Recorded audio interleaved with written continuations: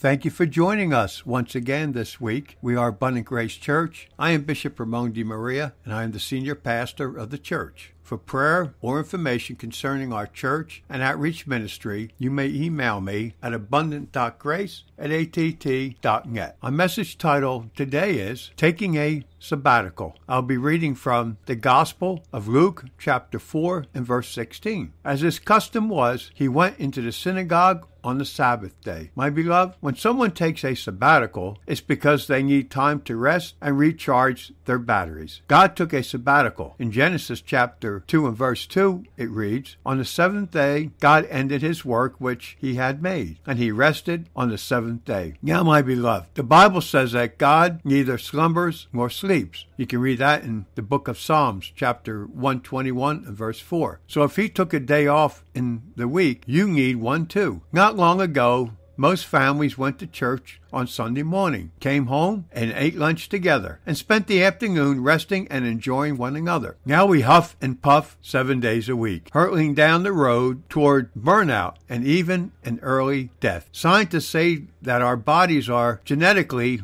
wired to require 1 day out of every 7 for physical, emotional, and spiritual restoration in order to perform at our highest potential. My beloved, we all need time off. I take time off. I try to get things done ahead, but if I don't, I still take time off. And you need to do the same thing. My beloved, as Christians, we should never waver from the Word of God. We should all take time off. Spend time with our families. Forget about our job at least 1 day a week and rest. It will help in the long run. We need spiritual rest. We need physical rest. And we need mental rest. You see, my beloved, God knows that the fastest way to burn out is to try and burn the candle at both ends. That's why the Bible says in Exodus chapter 20 and verse 10, the seventh day is the Sabbath of the Lord your God. In it you shall do no work. So my beloved, think about that scripture for a moment. And remember, every week you need a 1 day sabbatical. So please take it for your own good, for the good of your family, and also for the good of your job, because you cannot continue to function going and blowing 7 days a week. Let us pray. Father God, in Jesus' name, thank you for your message today. Teach us to rest and rest in you and your word. Teach us to seek you, to worship you, to praise you, to spend time with our family, relatives,